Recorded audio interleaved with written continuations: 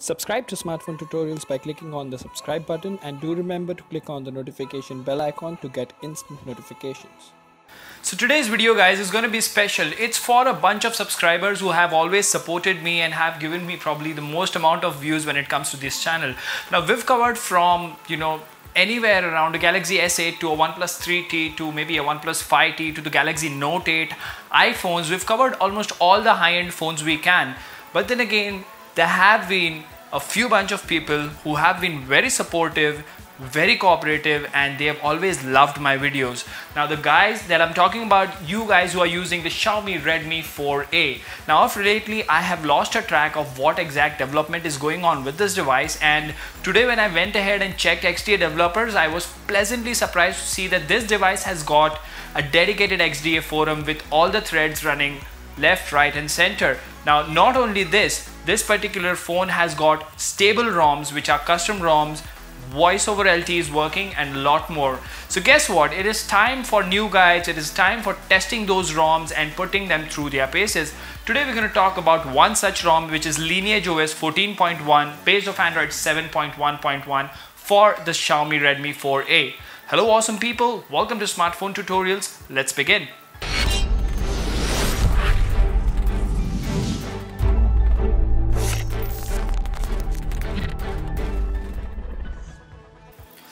Alright guys, so right now we are looking at a Redmi 4A which is running MIUI 9 beta, and I have installed TWRP on it. So there are three files that are required. First let me show you the three files. They will be at the bottom. So we need the Lineage OS ROM file, the firmware file, and the Google Apps. So the link for that will be mentioned in the description. Now before you do this, make sure you have at least 50% battery. You can see I have 95% battery, and back up all your data because you may or may not lose all your information, but in this case you will lose all the information. So please go ahead and back up everything. The first step that we're going to do is we're going to go ahead and wipe, advanced wipe. So we're going to wipe everything from Dalvik, system, data and cache.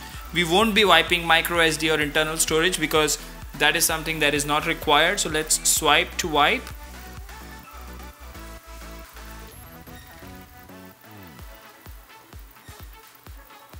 Alright, so as you can see, the wipe is complete. Now the first thing that we need to do is go to install and install the firmware first, and click on add more zips. Select the ROM as second and add more zips, and Google Apps as third.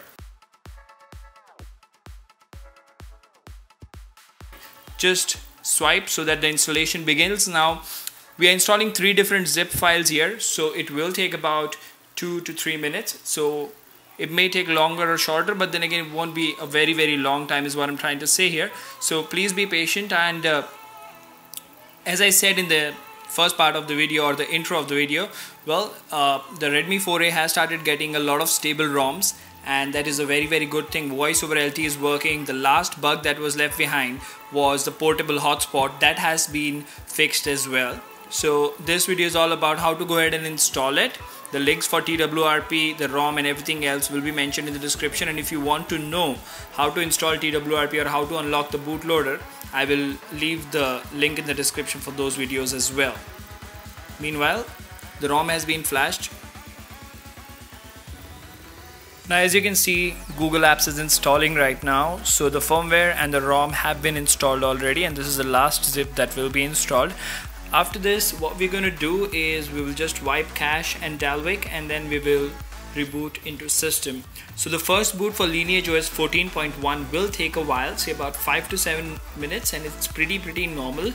Now a lot of Redmi 4A users are first time phone users or first time root or TWRP users, and while this particular thing is flashed and gets booted up, I would like to clarify a few things.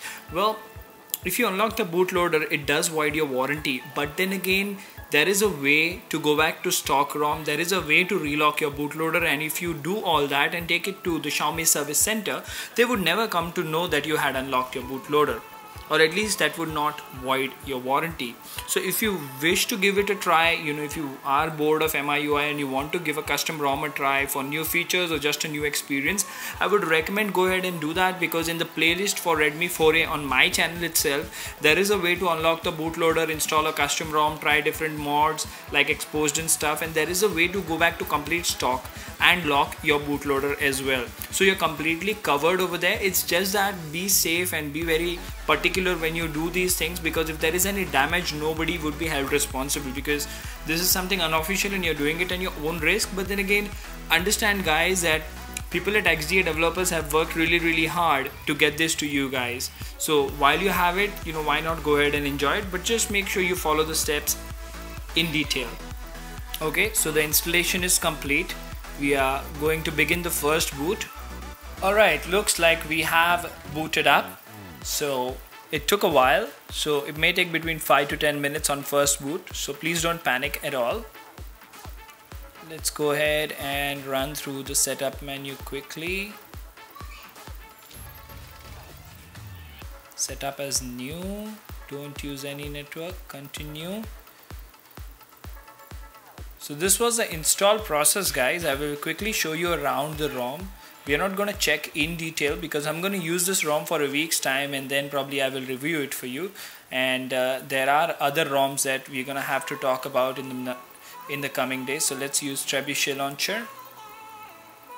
Okay, got it. There you go. Let's go to settings, smooth as butter. Okay, let's see if we have SIM cards. Voice over LTE, is it there or not?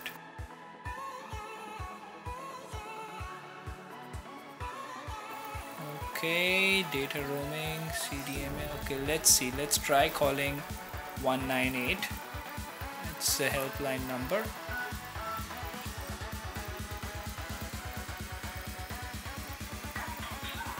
Okay, so Geo and voice over LTE is working, so that's fine. Now what I'm doing is basically from where I left off with the Redmi 4A, I'm just checking all the bugs if they have been squashed. Tethering and portable hotspot, portable Wi-Fi hotspot. Okay, so hotspot works as well. So these were the two major bugs last time I checked on the Redmi 4A.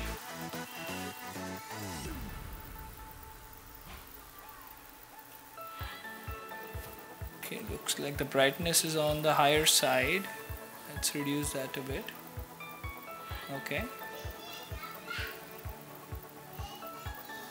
Alright, looks like you guys can see now. So this is basically Lineage OS 14.1, which is based off Android 7.1.2, and the latest build is 30th of December. Alright, so looks like most of the features are working, and this is Android 7.1.2 for you guys. I really encourage you guys to use it and share your feedback.